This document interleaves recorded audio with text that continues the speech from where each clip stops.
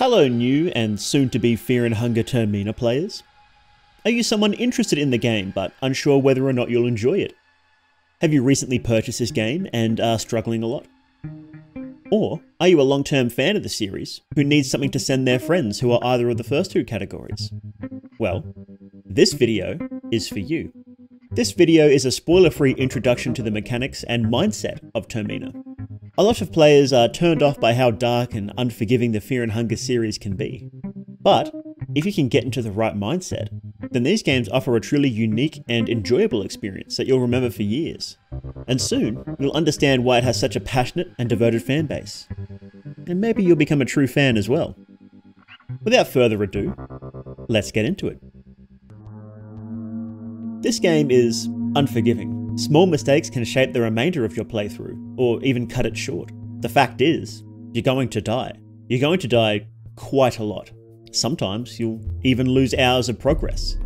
And that's okay. It'll take a while for you to understand the mechanics, and even simple enemies will kill you regularly when you start playing. This game rewards learning from your past mistakes. There's going to be times where you can't progress. You'll make too many bad choices, or take too much damage in fights, or get a status effect that makes playing basically impossible, and you can't go forward anymore. At times like this, it's okay to reload an old save, or even abandon a playthrough. Losing this hard is an opportunity to start fresh and put the lessons you've learned into action. Next time, you'll see just how much you've grown. How difficult the game is even comes across in its difficulty settings. There isn't even an easy mode, just easier than normal. For most players, it's still pretty hard, so don't be ashamed on playing at this level when you start out. The hardest difficulty is called Masochism mode, and let me tell you, it lives up to its name. Termina, like its predecessor, has remarkably good built-in and subtle tutorials for the player. Part of the tutorials is scaring away all the built-up rules from other video games. It's important to note that this game, despite looking similar to a regular JRPG, is not one. You likely haven't played anything quite like these games before.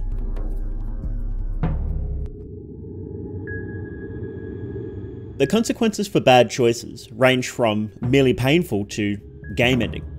And to be perfectly clear, a lot of choices seem unfair if you don't know about them beforehand, and you can't always predict the results. There's a lot of hidden triggers throughout the game, and other contestants will move around the map as the days progress.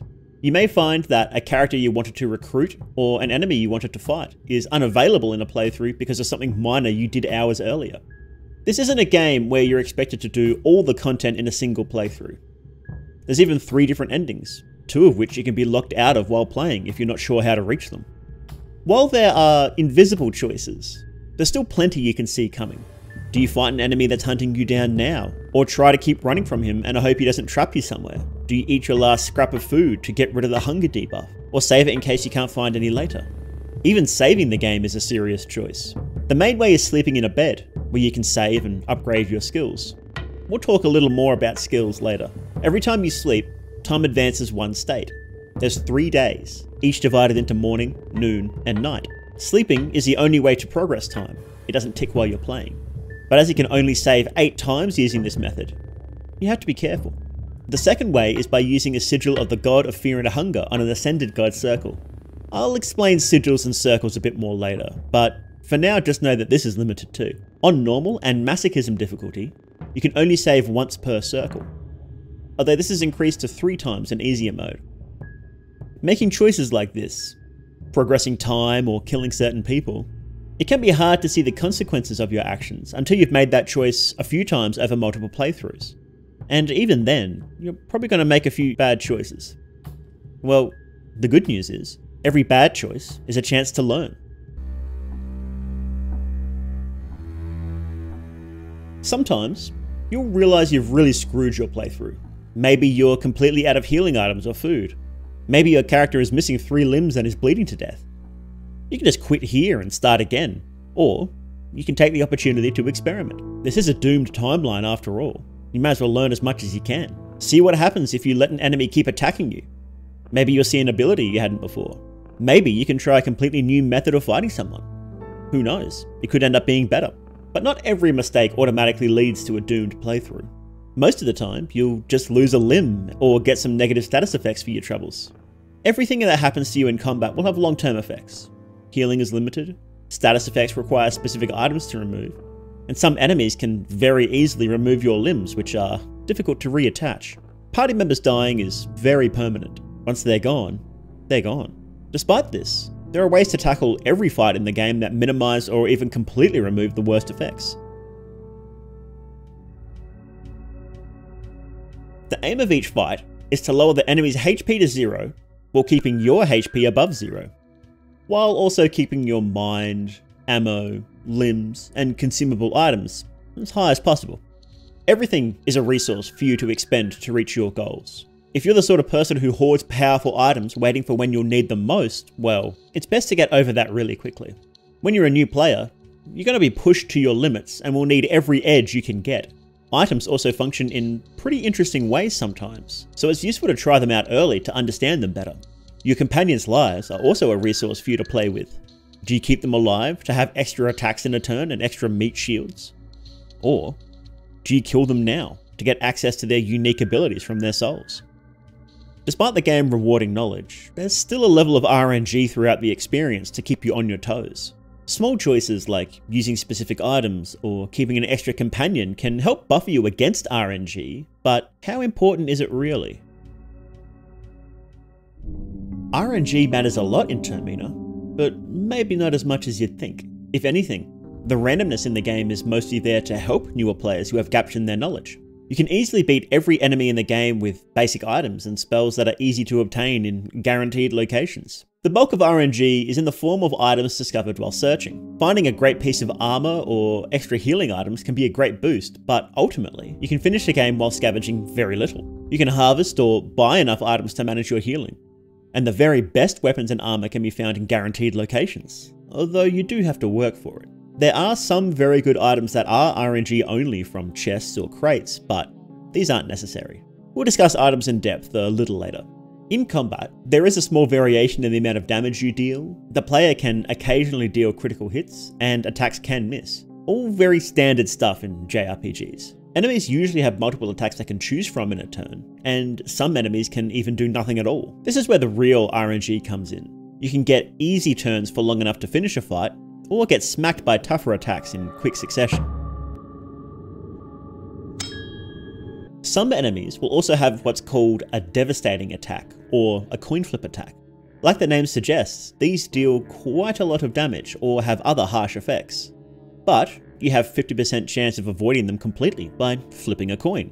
You can even add spare lucky coins to increase your chances. But if you guard on the turn it's used, you can avoid it entirely. It's automatically counted as a successful coin flip. For astute players, you'll notice that enemies usually have a special message on the turn before they use these attacks. Combat in Fear and Hunger is very different from other games. In fact, it's probably better to think of each encounter as a puzzle. Instead of having multiple enemies in each fight, you usually target the enemy's limbs instead. Removing limbs in the correct order is key to beating enemies while taking minimal or even no damage. Usually, enemy arms will be the main attacking force, and each arm will perform an action once per turn. Sometimes it's completely random from their pools of attacks, but some enemies have patterns they follow. An enemy limb may have a unique attack they always perform on a specific turn, whereas another limb on the same enemy may choose randomly between attacking and doing nothing. If you suspect there's a strong attack coming next turn, don't be afraid to guard. Saving a little more HP against an attack can really help. In many games, status effects like poison, burn, or bleeding aren't particularly useful. In Termina, they definitely can be. Regular enemies usually don't have enough HP to need damage over time effects, but they can be incredibly good on bosses. Although some bosses are immune to certain types. There's some interesting status effects you can use, and I encourage experimenting with these. You'll never know when you can use one in a tough fight. Each weapon and spell deals a specific type of damage. Enemies have different weaknesses to the various damage types, but honestly, outside of rare circumstances, you won't notice much of a difference. If you do need a slight edge, you can see what an enemy's weakness is if you examine their body using Dan's ability, Diagnosis, to make the fight easier next time. In combat, you might notice the little triangles next to your character's names. These are rev points, and if you rev up before attacking, you'll deal more damage. Importantly though, if you use 3 rev points, you'll attack twice in the same turn. It's very strong, and adds an interesting layer of strategy to fights. Do you use Rev now and try to finish a fight early, or save up to deliver a massive blow later? Termina expanded on the bow and arrow system of the first game to add 3 kinds of guns. In combat, they act like a regular attack, albeit a pretty strong attack that consumes ammo, but guns really shine outside of combat. If you have one equipped and push shift, you can shoot enemies on the overworld and kill them without even entering combat. Although it is important to note that if you do enter combat before killing them, all damage is lost and you'll have wasted your ammo.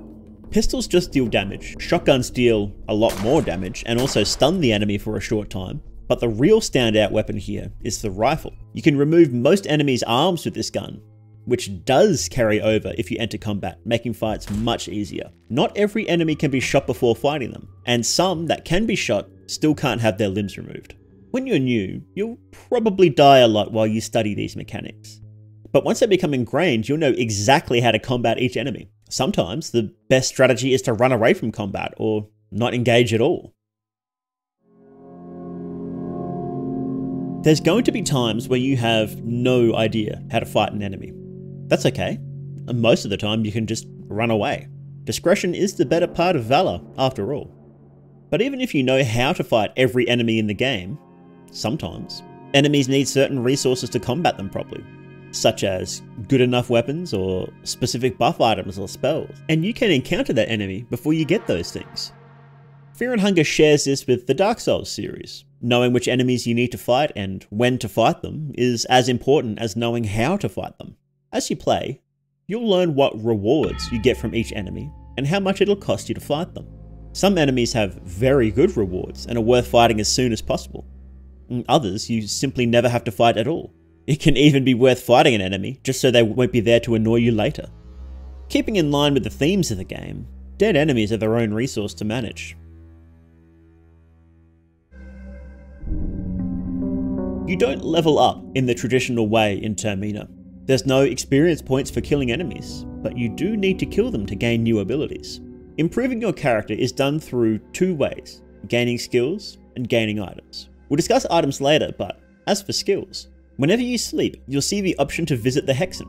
It's an almost overwhelming array of skills here, but at the beginning you can only unlock a very limited amount, if you even have the currency for it. To get the currency, you need heads. You need to kill enemies and cut their heads off using a bone saw. If you offer these heads on a new god circle, you can trade them for soulstone shards. With 3 shards, you can make a soulstone and use that to unlock a new ability on the Hexen. Even death is a resource in Termina. But how do you make more abilities available to unlock? Well, there's 2 kinds of abilities here. One's from the gods and one's from human souls. Human soul abilities you can unlock by, you guessed it, killing whoever owns that soul. Keep in mind that you, or your party members, have to kill them in combat to use their soul. If they die from other means, then you can't. Each character starts with their own soul, of course, so you'll usually have 1 or 2 abilities available for purchase when you start. As for god abilities, they're a little more complex. They're broken into 2 categories, Old God and Ascended God. If you had the skin Bible of a god, some chalk, and the appropriate ritual circle, if you draw their sigil onto it, then you gain 1 affinity point with that god. You can see on the Hexen how much affinity with a specific god is needed to unlock a skill. The sigils of Ulmir and the god of Fear and Hunger can be drawn on the Ascended circles, which is a cross and spiral shape. And the sigils of Rare, Sylvian, Venushka, and Grogoroth are drawn on an Old God circle, which is shaped like a star. If you draw them on the wrong one, then, well, you just wasted it. No takesies backsies here, guys. Some of the sigils do something very unique when used. For example, when you draw the sigil of the god in Fear and Hunger, not only do you get affinity with that god, it lets you save without advancing time. Each god's sigil has a unique interaction, and there are also some ways to gain affinity outside of drawing sigils, but I'll leave that for you to discover.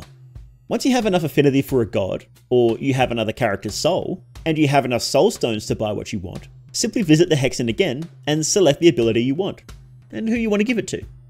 Like other RPGs, there's a mix of active and passive skills. Some skills are combat only, and some can only be used outside of combat. And look, there's no 2 ways about it. It'll take you a while to understand all the skills and how they work, and you'll waste a lot of resources buying more than a few skills you don't like. I recommend buying the skills for the character you're playing as first, and trying them as much as possible, so you can really get to understand them. And then eventually, when you play other characters, you'll figure out how to combo them together. There's some really powerful combinations available.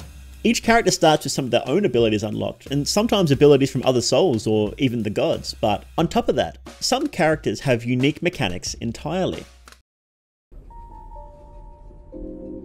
Despite the ability to gain every skill from every other character, some of the characters are still unique. The most obvious example of this is Olivia. She's wheelchair bound with all the negatives that entails, and no other character can gain this condition no matter what. Marco, the trained boxer, has a unique punching attack when he doesn't have any weapons equipped that no other character can gain. Osar, the yellow mage, is the only member of the cast who can't use guns at all. 3 of the cast cannot use two-handed weapons at all. Karen, Marina, and Olivia aren't strong enough to wield them. These unique traits carry over when you recruit them as party members too. And unfortunately, you can't use soul stones to unlock more of their abilities if they're in your party. That's another hard choice you're forced to make. If they have an ability you really want that isn't unlocked by default, then sorry, they've got to die. Something important to note is that not every contestant is playable right now, both as a main character or recruitable NPC. The only recruitable contestants right now are the ones you can select on the title screen. There are other characters you can recruit, but I'll let you find out who they are yourself. When you do have party members, you can let them rest in one of the safe locations you can find around the city, like the train. Be aware that they keep any items they have equipped when they leave, so if they've got something valuable, make sure to unequip it. When you're ready to go again, just talk to them and ask them to rejoin you.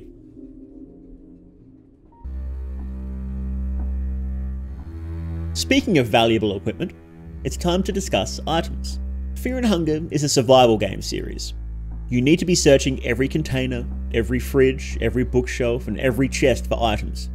The items you'll find are broken into the following categories. The items category holds any item that doesn't fit in the other categories. It's quest items, ammo, money, and miscellaneous crafting items. There's also some consumables in here with unique effects that can be very useful in battle, including some that can apply status effects to enemies. So make sure to check out what's in your items every once in a while, and keep an eye on the stat and buff icon boxes. Any item in the healing category either refills mind or HP, or removes negative status effects. There's many crafting recipes for healing items if you get the right books. You'll probably spend a lot of time in this menu.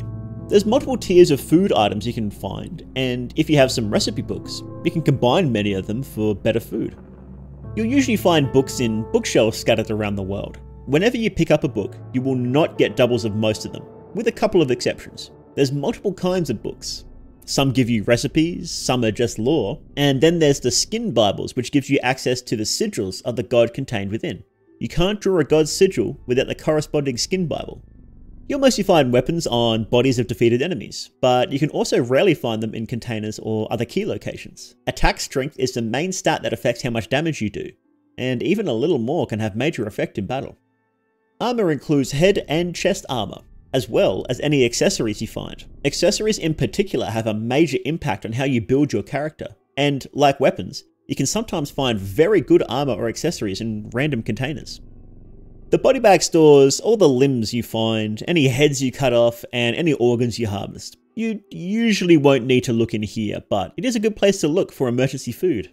In a pinch, of course.